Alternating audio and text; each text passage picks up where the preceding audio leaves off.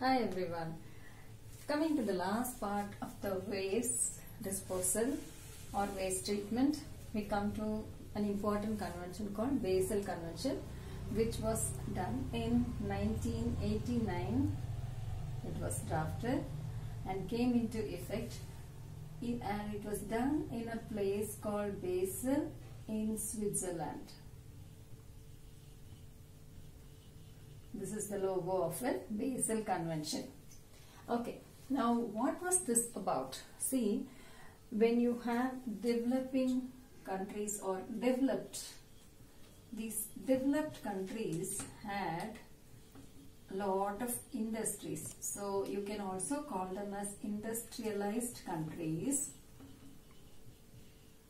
So as these industries started increasing and spurting, there was a spurt of industries, and as these industries started increasing in large numbers, there was a lot of hazardous waste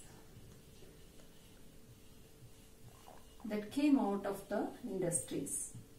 Now what are hazardous waste? Anything that is dangerous, say anything that is inflammable, anything that is toxic,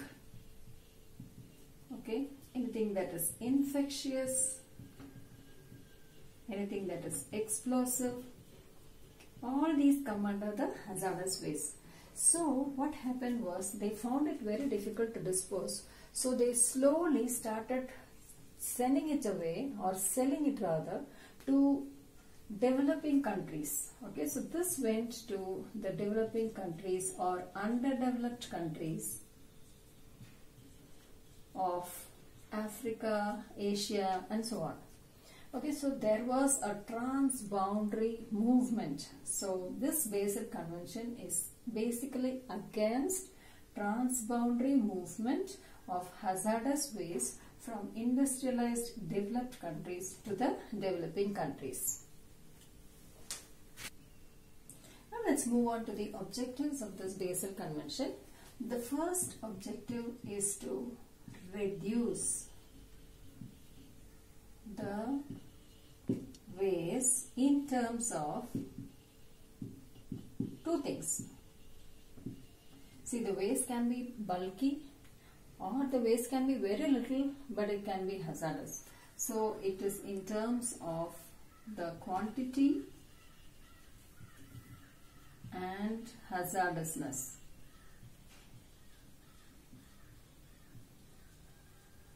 The next one is, they usually transport, this transboundary movement usually used to be from one country to the other, and it used to travel by ships to long distances. So what we can do is, this disposal should be as near as the generation of the waste.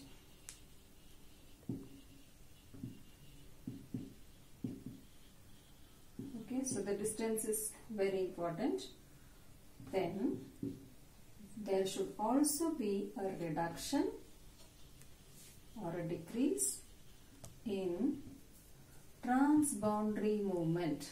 So that means within internally they can try to dispose. They need not move it from one country to the other.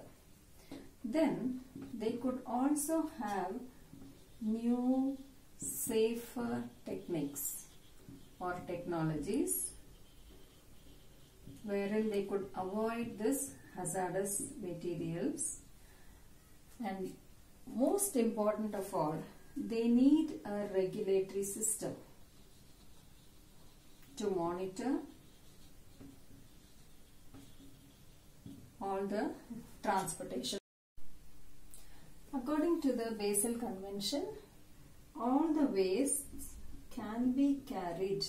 Say they want to transport, they have to have a written notification from the government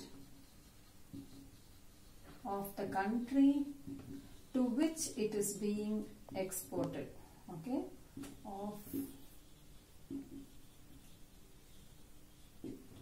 to which it is exported. Okay, that brings us to an end of the Basel Convention. Now we move on to another important topic, that is importance of forest. So when we go to this importance of forest, we can start with the forest starts with the letter F. Okay, this is provides food, provides fuel, provides fiber. All these comes from the same word forest, and it also provides fertilizers, which means the natural biomanure that we get. Okay, so that is also there. Fuel, fiber, food and fertilizers. So these are the important things that we get from forests. Okay, so these are forest products that we get. Besides this, what are the things that forest does? It prevents soil erosion.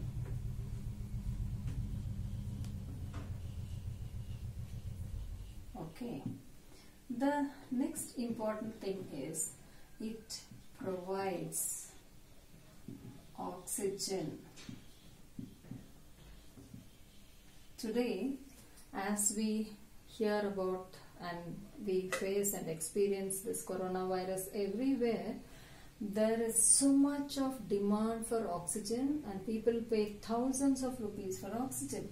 But here are these natural forests, these trees which provide us with oxygen.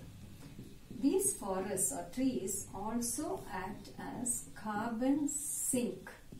What do you mean by carbon sink? Carbon sink means these trees will take in, during photosynthesis, they would take in carbon dioxide.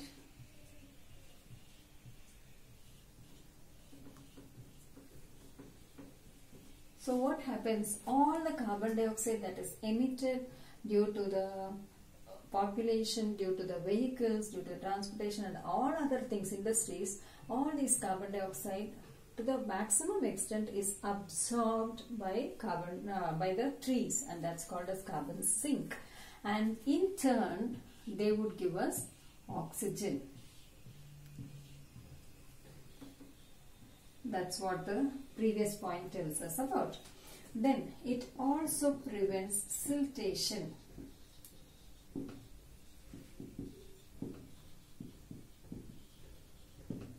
Okay, it acts as a buffer for natural disturbances. See, usually when there is a natural disturbance like tsunami or floods, this will act as a preventive boundary or a barrier for natural disturbances.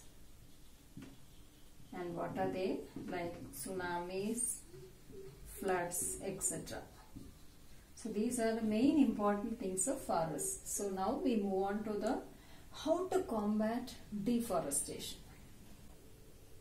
How to combat, how to fight against this deforestation, because it's a current problem now. So this can be done by community forestry. That's one thing. Social forestry and agro forestry. These are the methods by which we can fight against it. So first let's move on to community forestry. What do you mean by a community? Instead of being alone, fighting it alone, we are involving the people around. That is called as community forestry. This improves the conservation of forests. Conservation improves. And there is also an increase in the networking of people. Networking or communication of people.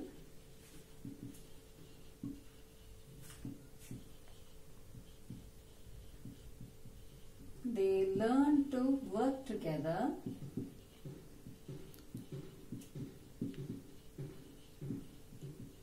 plus they enjoy the forest products. So that decreases poverty. This only is done by a movement called joint forest movement. So this is in short known as JFM, and it is joint forest movement. What do you mean by this? The word joint means that you have the land that belongs to the government. This is given to the people who would be serving as caretakers.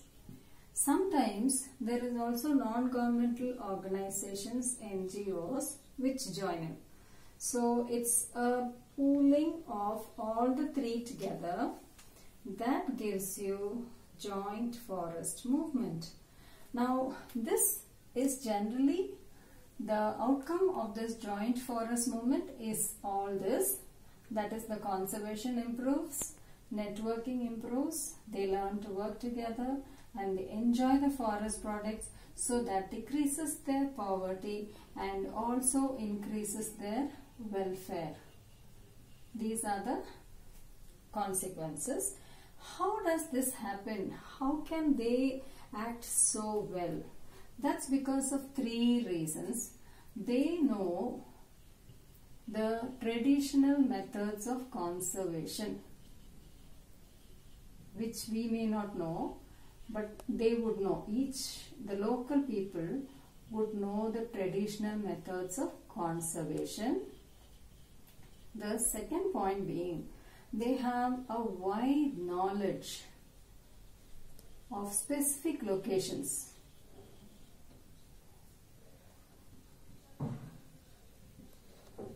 For example, you go to this area, it will be rich in these kind of trees, and they'll have this much of rainfall, and the climate would be like this. So all that they would know about the specific location. Not only that, they have a wide knowledge of different varieties of trees.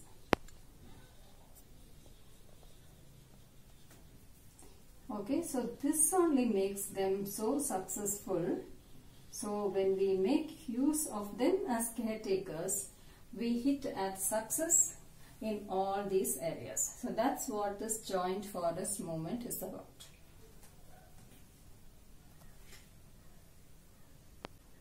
Next we move on to social forestry. What is social forestry? Usually if you see the waste land that belongs to government, uncared government wasteland, which is along roadsides, railway lines, etc. Now this is given to the local people. Trees are planted.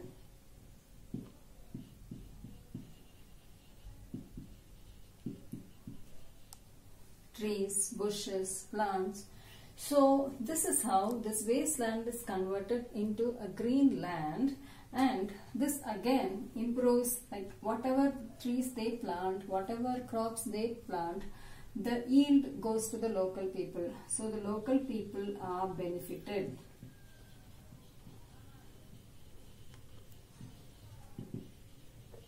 By the forest products, by the trees, whatever. Not only that, there is an increased rainfall, okay, and the green cover, that is afforestation, increases. So these are all about the social forestry. Next we move on to agroforestry. From the word agro, it is planting trees. Agroforestry is nothing but planting trees along agricultural fields. That is called as agroforestry. Now, so if we start off here, this is agroforestry. There are three dimensions for this. Okay, the first one is that it improves the agriculture. See, when you plant trees, it's like tree breaks.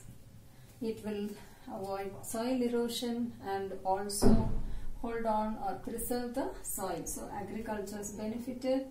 Then livestock is benefited because it provides fodder for the cattle, and of course forestry. Trees are grown, so forestry also improves. So these are the three dimensions of agroforestry. Whether it's agroforestry or social forestry or joint forest movement, as environmental students, let us take a pledge to prevent and protect our forests. Okay, with that we finish this chapter and looking forward to see you in the next chapter. I hope you enjoyed this chapter.